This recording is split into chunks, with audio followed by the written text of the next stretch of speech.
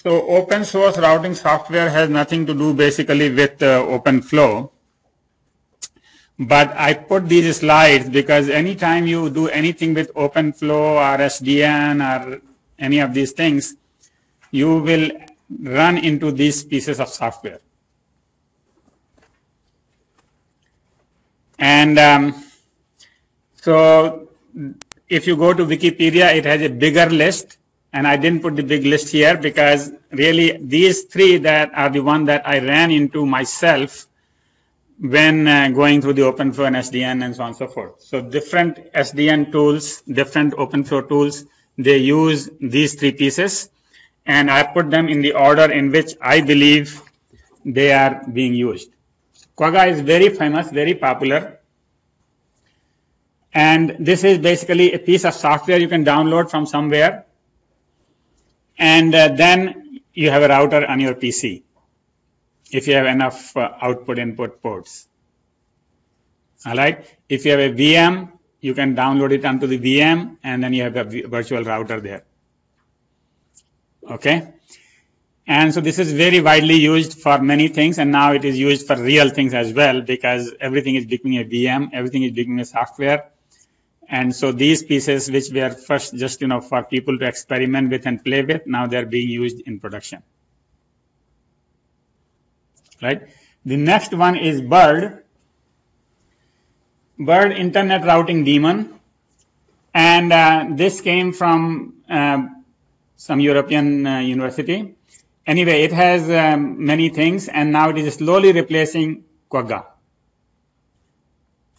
Okay, it is used in several internet exchanges as a route server, and it has replaced Quagga because of its scalability issues, because Quagga has some scalability issues. Now, this claim is from Bird by themselves. Okay, so I cannot independently verify that this is really happening. But Quagga is very famous, as I said. I read about Quagga everywhere, and then I read about Bird, and it says that it is replacing it. So I put that first. And the third one is ZARP. ZARP is designed by Berkeley, and but it has been replaced by Quagga. So, I mean, that is the third one. So, between the Bird and Quagga, I know somebody is first, and then ZARP is there, and then there's a whole list in Wikipedia. So, now if you want to know about OpenFlow, then there are many other software that you will run into, and I just decided to talk about 4 here because the list is longer than like 60, 70. I myself personally prepared the slides on about 20 or 30, and then I gave up. Okay, so I'm not going to go to 20 or 30. I'm just going to show you where to find them if you need them. But these 4 are important, so I'm going to talk about them. First is FlowVisor.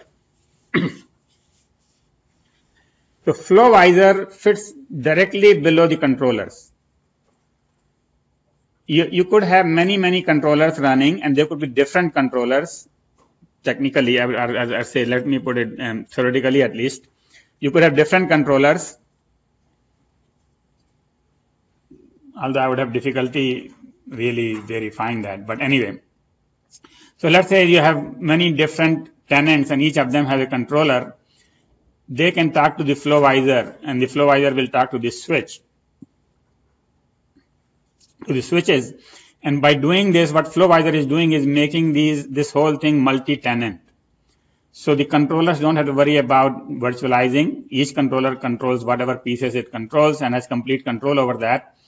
And then these could be divided. So half of this switch, for example, could belong to one controller, other half to other controller.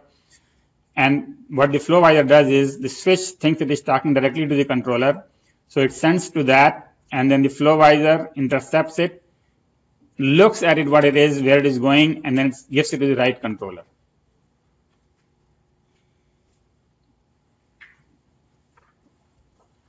Okay, so in that sense, it provides the slicing. It slices the network into pieces which are controlled by each controller. And so because every packet is inspected, it does cause slight latency, but other than that, basically, so, I mean, that is the goal of FlowVisor. It is developed by Stanford ON Lab. I think they call it ON or ONRC Lab, or Open Networking Research Center, ONRC Lab. All right, any question about FlowVisor? Mininet you have already used, so you know, but I put this slide here just for the completeness. So it is widely used emulation environment. Again, it has nothing to do with the OpenFlow, but it has implemented OpenFlow as well. So Mininet is for emulation of networks. And it can simulate end host switches, routers, links on Linux. And it is very widely used for prototyping of the software-defined networks. So in SDN work, this is very widely used. Even I have heard that it is used in production. Production means that in a company, if you have a network, you have a real network and you have Mininet simulation of it. All right. If you want to change anything in the real network, first you simulate it in the Mininet. If it goes okay, then you put it into the real network. So it's that good. So it has a built-in Open vSwitch and it has OpenFlow capable switch separately. Wow. And then you have used the command line, MN, topology, tree, and so on and so forth. So I don't have to tell you. And you can use diagnosis. You can use perf, iperf, ping, and other things. And not only that, there is a Mininet code for several popular commercial switches. So you could buy a Cisco switch and a Mininet code for it. And that's how you put your production environment in the Mininet. Is that it is not just a general switch, it's the real Cisco switch in there.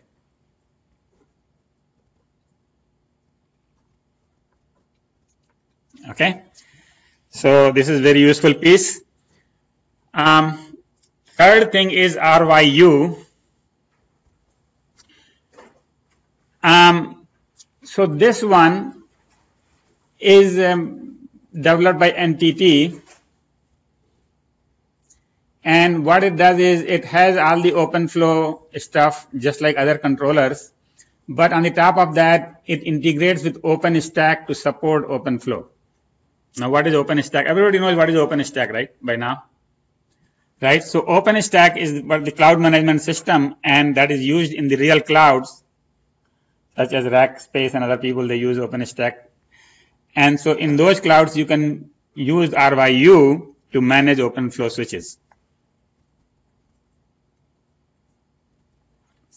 So provide software component with well-defined APIs for network management and control applications. And it supports all those things. And then can easily set up a multi-node OpenStack environment using pre-configured RYU VM image file. And that is one of the things that is true for most of the things that we talked about, including Quagga or, or Mininet or everything that we have talked about so far, is that everything nowadays comes as VM appliance. So you download this file and then you just run it on one of the hypervisors, whatever it is suited for, and you have the thing going, right? So is RYU. RYU is runs on a appliance image file. RouteFlow. Now, so the RouteFlow is an extension which allows you to do routing. Now, OpenFlow generally, is layer 2 stuff, right? But if you want to do routing over that infrastructure, you can use RouteFlow.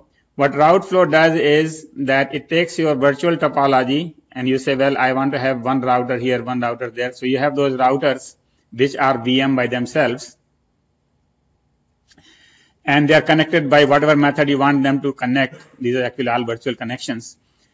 And so they generate, and generally you will be running Quagga on them, right? Because they are routers.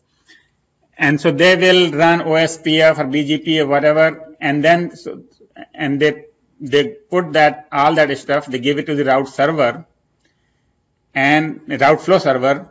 RouteFlow server then programs the OpenFlow switches to implement that forwarding. So here it is from layer 3, come down to layer 2.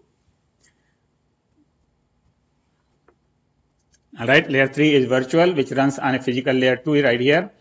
And so this virtual topology, we call them RouteFlow clients. They give their thing to the server, and the server centrally implements them on all the switches.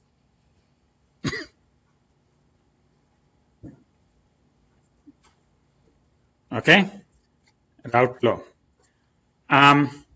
Little bit more detail is that this one shows that you have a VM here. This VM is a router, this VM is not. And there is a vSwitch, right? Since this VM is a router, it has this routing protocol, Quagga or whatever, so it has a kernel space and it has a user space, right? In the user space, you have the route engine, which takes some information from the kernel space and then produces the information which is sent to the RouteFlow server, which has a database. RouteFlow server also has a GUI for human beings to control whatever policies they want. Anyway, this database is fed to the controller, and which may consist of the proxy, may consist of the applications, may consist of the statistics and topology discovery. So basically, the topology discovery is going this way, and the flow starts are going this way. So these, you see the arrows directions, these are unidirectional arrows. So these go into the database, and then from the database, the information comes for the RouteFlow proxy, which basically programs the switches.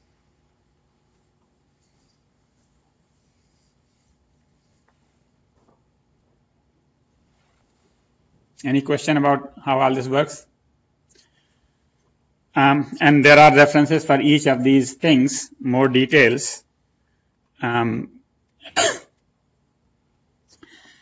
there is a whole list actually. And as I said, first I had about 10-15 slides like this with 4 or 5 each, and then I gave up on them and just put one.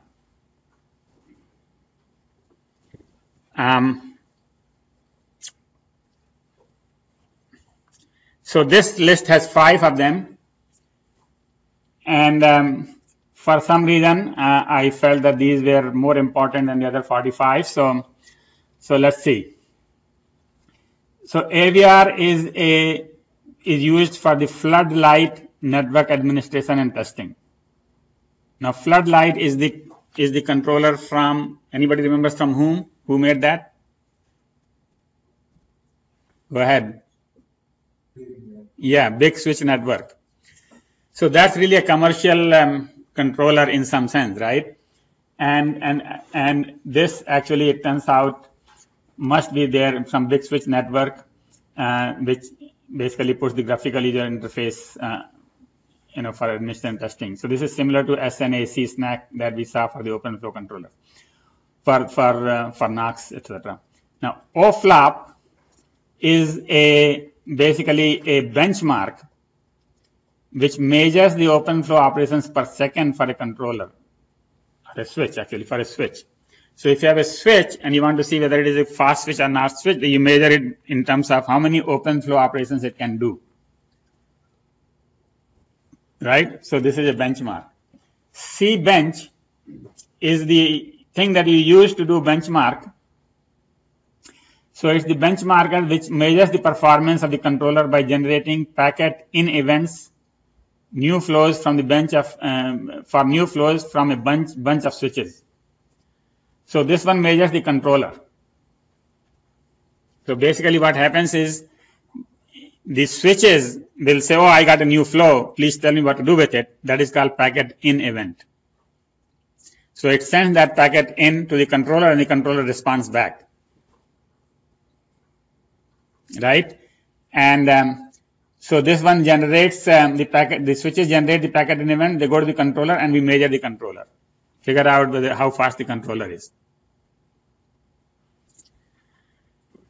Twister is test automation to manage and drive test cases written in any scripting language, which is supposed TCL, Python, and Perl. So you could write whatever you want to do as a script and then run it on Twister. FortKnox is an extension of Knox which automatically checks new flow rules to check if it violates the security policies. Now it has been succeeded by SE Floodlight. So this was for Knox, FortKnox, but now Knox is not used, by the way. You know that Knox has gone to POX. So this is for Floodlight. SE Floodlight is for the Floodlight. Okay. And that brings us to the end of this. So summary is 5 key points as usual. First of all, you might just want to remember these controllers: Knox, POX, Beacon, Floodlight, Trema, and SNAC, which is the graphical interface for Knox. Out of these, right now, POX and Floodlight actually are probably remaining, but they are also going to go away soon. But anyway, they are remaining. Trema is from one of the Japanese companies, so that is again might be used in some kind of production environments. In terms of software routers, we have Quagga, Bird, and Zarp. Quagga is very famous. FlowVisor is used for multi-tenancy and multiple controllers. In terms of tools, we saw Mininet, RouteFlow, and RYU just a minute ago. So you remember Mininet is for emulation, RouteFlow is for routing, and RYU is for what? Anybody remembers? Nobody remembers open something? Yeah, it's for OpenStack. Other tools, and there are then testing, security, benchmarking tools, and there is a whole list of 100 tools somewhere, and I will give you the URL for that in a minute. But anyway, any question about any of this? So, yeah. Regarding the RouteFlow. Yeah. Just wanted to understand the other slide. That, US slide? yeah, previous slide. Uh-huh. So this network with these switches may belong to an enterprise or an operator. And that router VMs represent what? Is it a client network, an ASP network? Okay. The question, let me repeat the question, and actually it's better explained by the next slide. The question is, what do these routers represent compared to the switches? The switches belong to the cloud provider. Who do these routers belong to? Is that a question?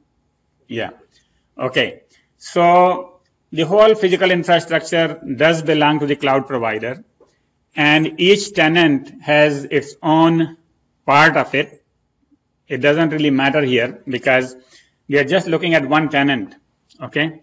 So let's say physically it might belong, this switch might belong to Amazon, but I have rented it, so right now it belongs to me, right?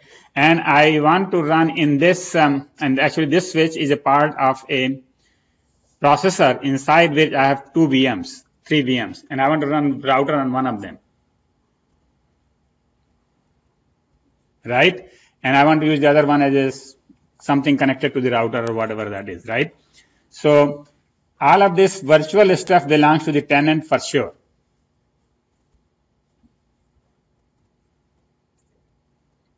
Okay. The physical stuff technically belongs to the tenant for the time duration and belongs to the cloud provider otherwise. And the new thing is that these routers can come and disappear and come back again at the whim of the tenant. So the cloud provider uses RouteFlow to be able to configure both of their customers, the routers as well as switches, so that they can have virtualized in L3 environment. Yeah. Okay.